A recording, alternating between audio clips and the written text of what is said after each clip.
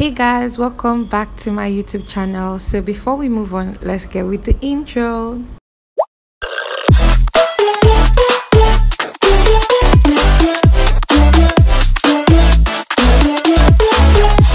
Hey guys, welcome back to my YouTube channel. If you're new here, my name is Angel. I'm a food blogger and I majorly create content on food on YouTube. So I was trying to make buttermilk here by adding vinegar into milk. So that's how you do when you don't have store-bought on.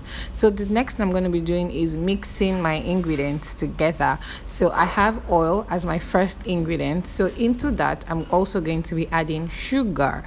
Yeah, so I added half a cup of sugar to this, and you could always tweak your sugar depending on how much you love it. So I'm gonna go by mixing all this together. It's totally fine if you still have lumps of sugar in your oil. They will dissolve as we go along with adding a lot more other ingredients. So then after mixing all that, we're going to be adding a teaspoon of vanilla.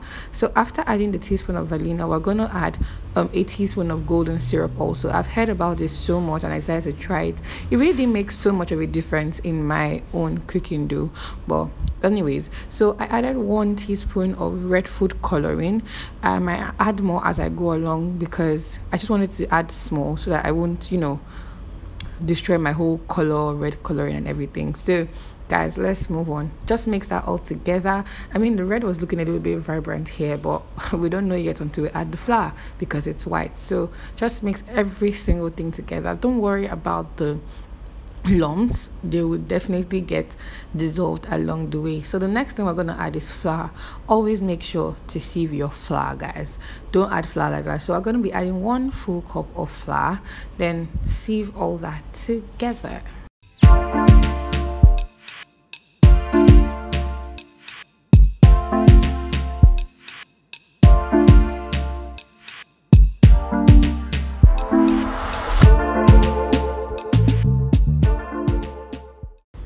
Okay guys, so we're going to be adding 1 teaspoon of baking powder and baking soda here. So don't worry, the ingredients are in the description box with the right measurement, so make sure you check that out. So I just mixed all this together. I mean, I should have added my milk to this before mixing it, but guys, sometimes you just make some mistakes. So I just mixed it so that everything can get incorporated before adding my buttermilk. Don't forget, you left buttermilk, don't go and take water. So as you can see, this recipe does not even need water at all apart from the milk. Yeah, so guys, as I went on, I realized that this color is not popping. The red is not popping. I'm getting something like pinkish, so I decided to add more food coloring. But before that, I made sure that all the lumps in my batter had already come down. So after doing all that, then I added a teeny bit of red food coloring because I would rather add them little by little till I get my desired color. So after mixing that, it didn't really make so much changes to my batter, so I decided to still add more to this batter. So as you can see, I added more, and as I added more, I could see some changes in the color. Yeah.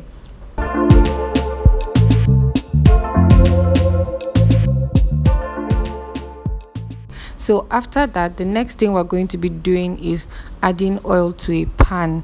So I could have just added just oil to a pan, but no, I decided to add flour also.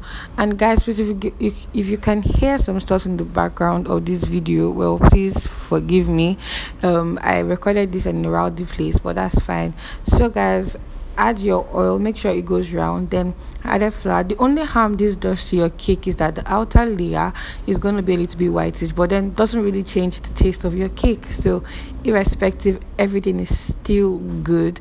So guys, I could not tell you guys a temperature I was going to be baking at because I have a gas oven and I usually have to light the up and the down part. I don't know if you guys understand what I'm saying, but people that have a gas oven should definitely get what I am saying. So I lighted just the up and the down part of my oven and then on them at the same time. So I just poured that into my pan. Make sure you use a scraper to turn your batter before pouring it into a pan because you just want to get all those leftover flour into your batter well. So pour every single thing inside. So guys, I just tapped my pan a little before putting it into my oven. I should have on my flash at this point because you guys can't see what's going on here, but you guys should be able to see the light. Yeah, so that's the top part. So I was done with baking this. Guys, did you know that I was recording this video on slow-mo and I had to speed up the video in my editing app? And guys, this cake was not cool before I removed it. I was just so impatient.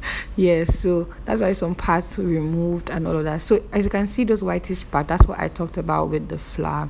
So but that's still cool. So the only reason why your cake will start to fall apart is if you do not let it cool for some time before cutting it. And apparently that's what I did. I did not let it cool, but irrespective, that's all right. So guys, this is what I have, and I hope you enjoyed this particular video, and I hope you try it. If you try it, don't forget to tag me on Instagram, and if you haven't subscribed to my YouTube channel, please do subscribe and also like this video if you loved it. So thank you guys for watching. I'll see you in my next video. Bye.